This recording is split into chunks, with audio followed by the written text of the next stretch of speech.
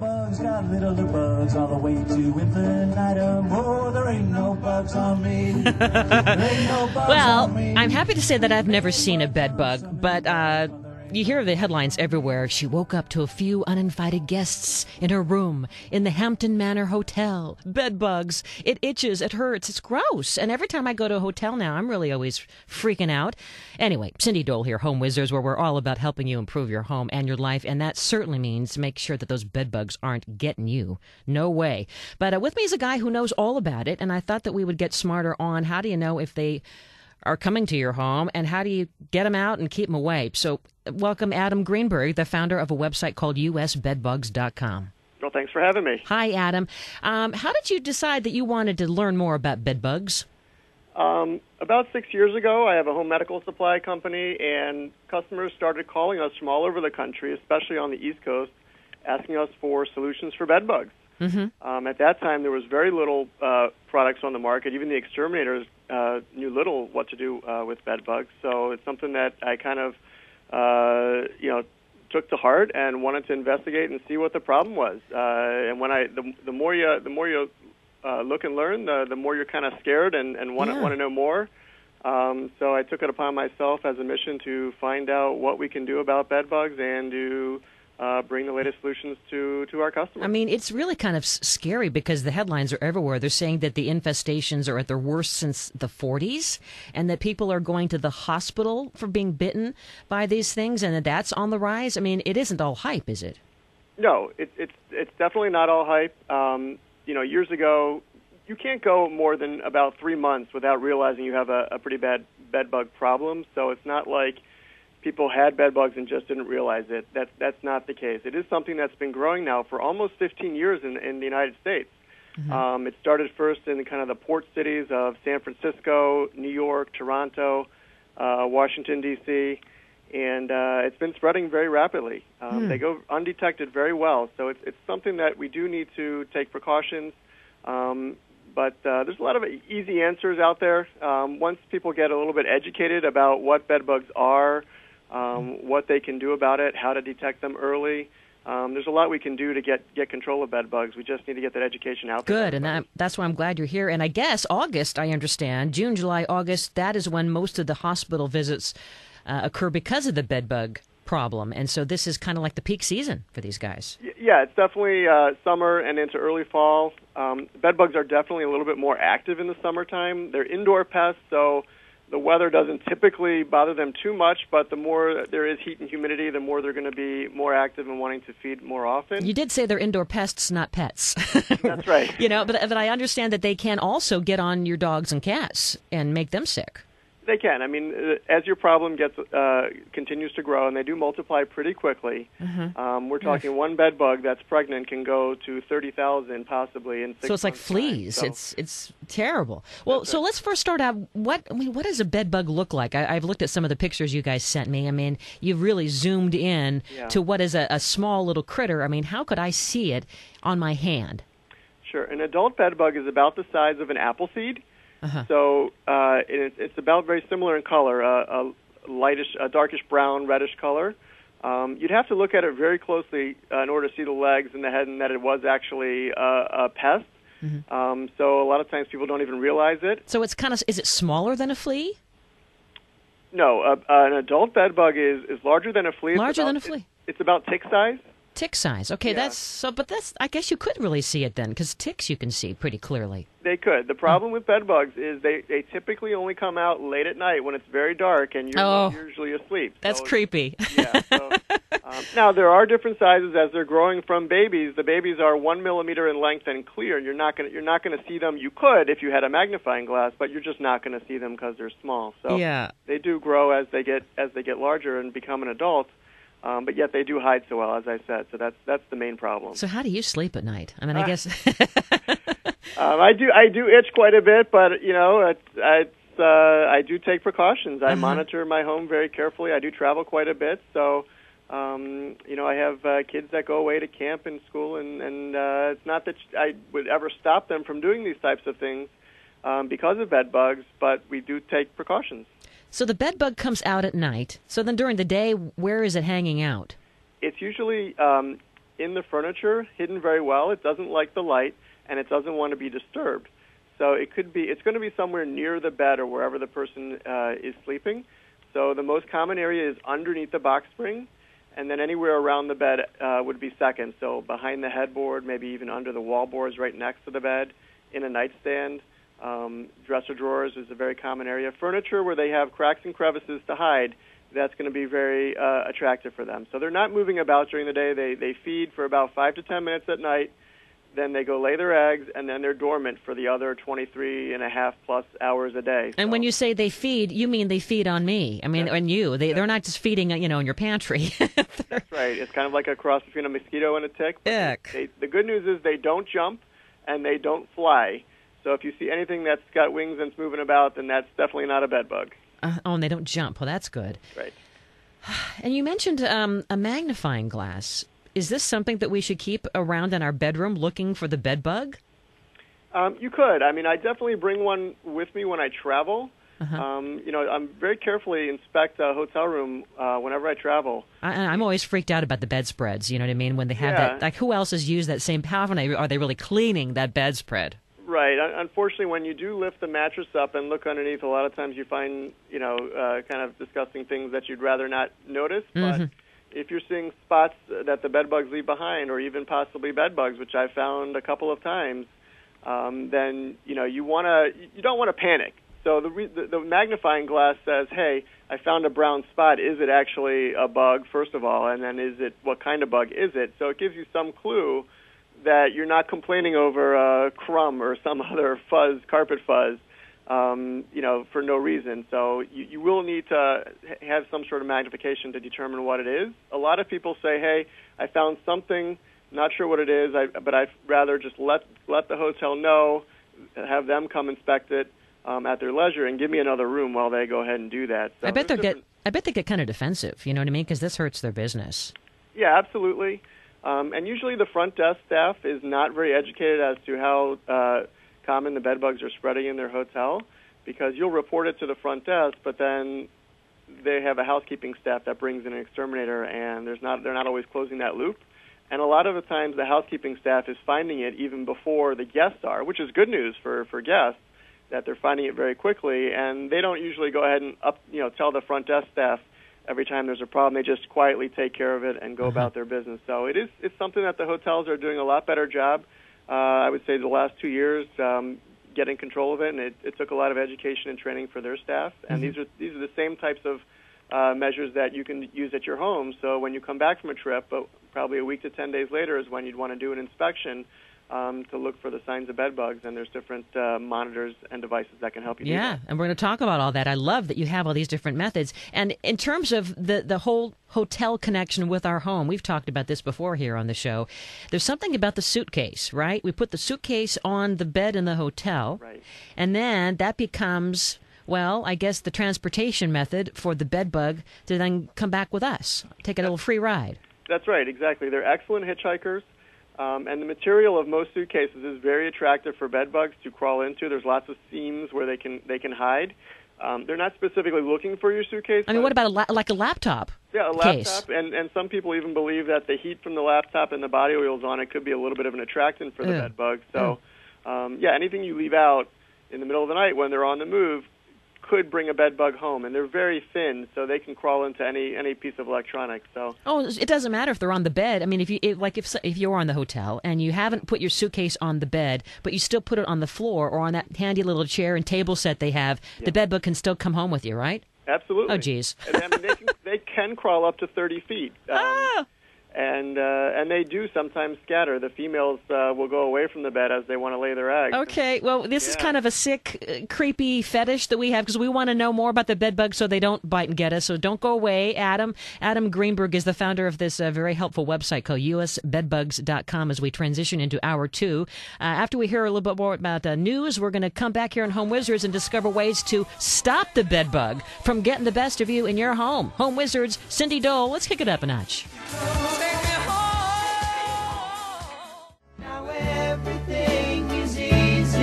Of you.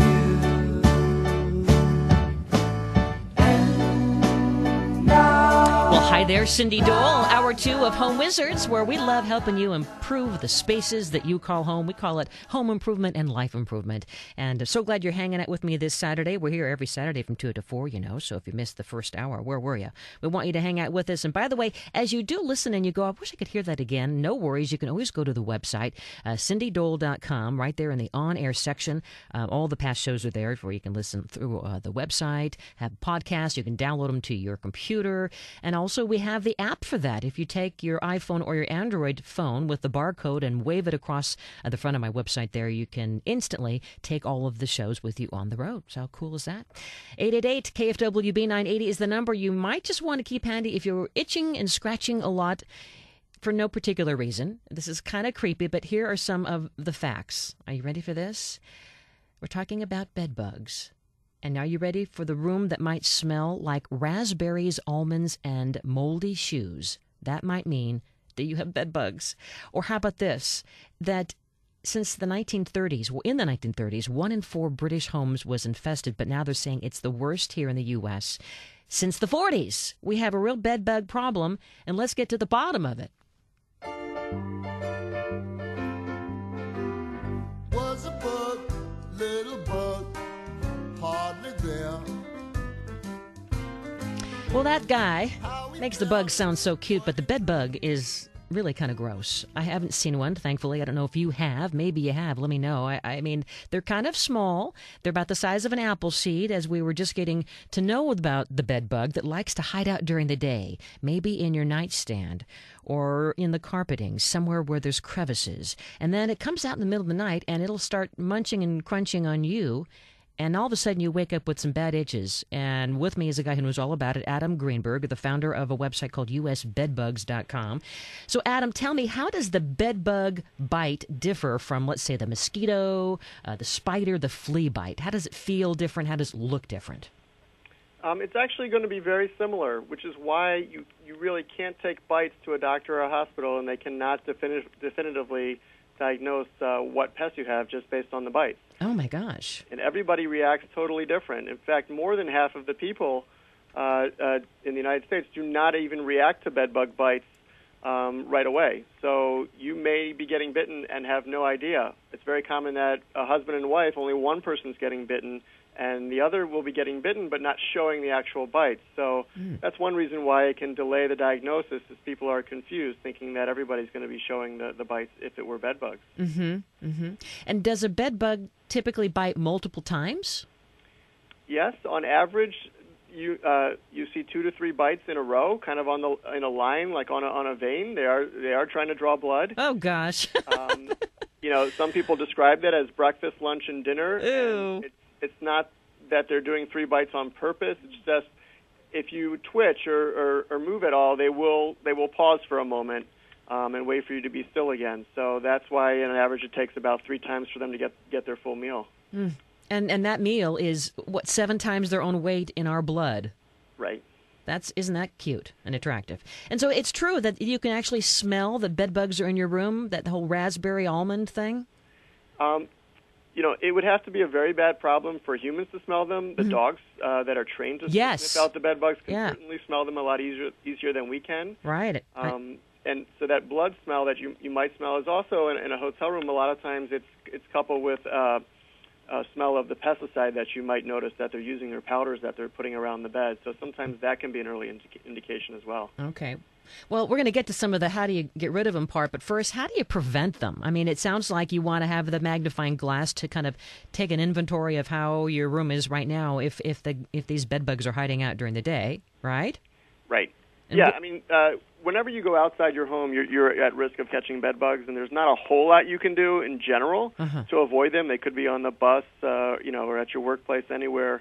So there's no 100% cure for preventing bed bugs. But what you can do is take precautions. So when you're staying in a room that you're sleeping in outside the home, like a hotel or a hospital, or even grandma's apartment, you can keep all of your items bagged up, zipped up in some sort of plastic bag that they cannot crawl into. Therefore, you're eliminating the way that they're hitchhiking home with you by keeping all your items zipped up. And there's a couple different options out there. There's large Ziploc bags, even garbage bags. We have a product called the Bug Zip bag that goes around your whole suitcase.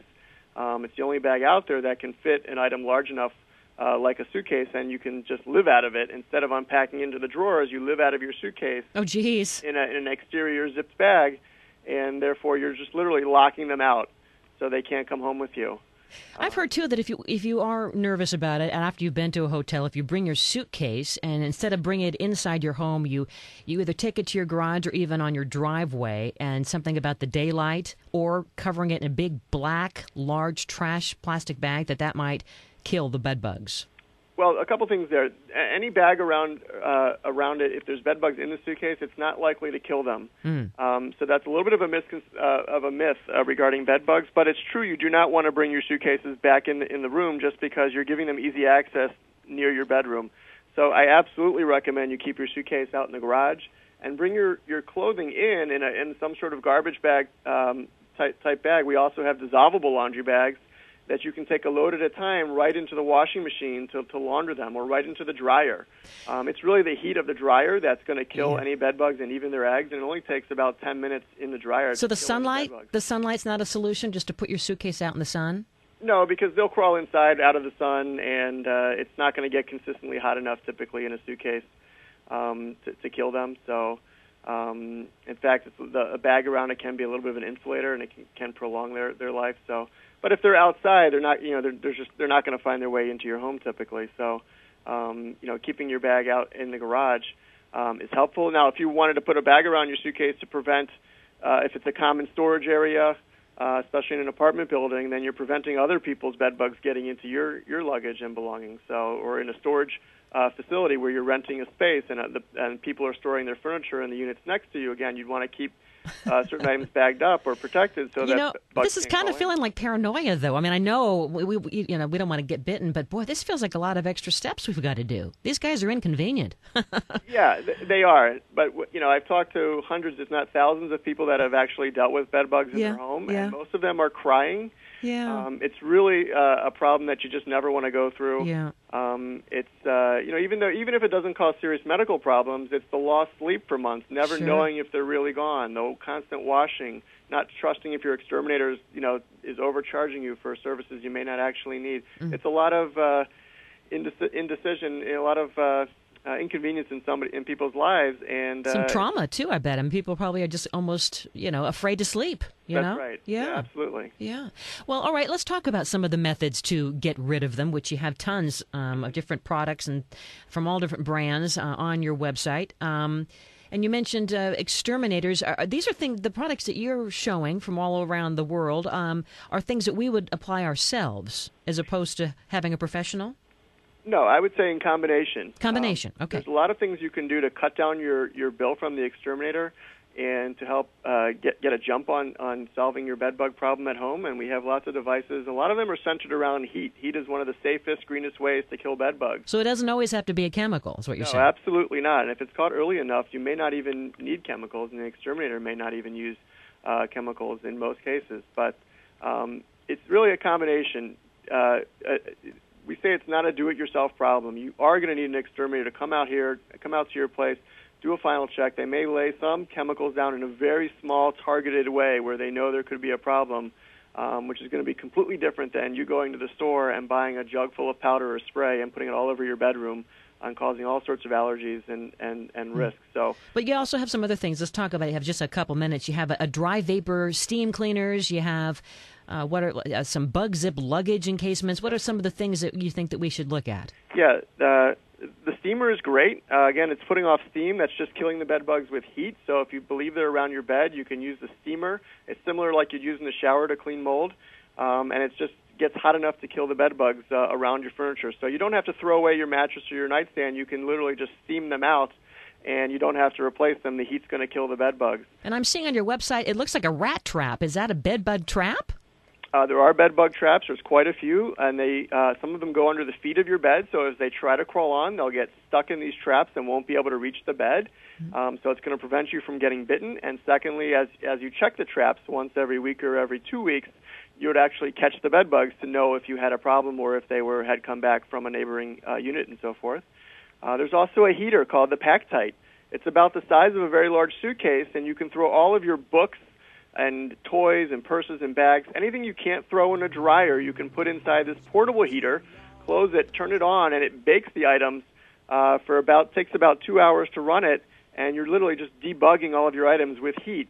Anything that you thought would get ruined in the dryer, you can kill with this portable heater. So that can prevent you from having to replace a lot of your personal items. Okay. And cut down the cost. Well, thank you so much. You had some great advice. Adam Greenburg, founder of the website. Check him out, usbedbugs.com, and we'll have you also on my website at cindydole.com. Adam, thank you. I'm not sure if I'm going to get sleep tonight, but I feel smarter. Great having you on, okay? Thanks for having us. All right, coming up next, we're going to talk about outdoor living and some great ways to make it look cool as we're enjoying this summertime with a very fun interior designer. Home wizard Cindy Dole here. Don't you go away, because we're just getting started here on KFWB News Talk 980. Where there's nothing but sweet surroundings.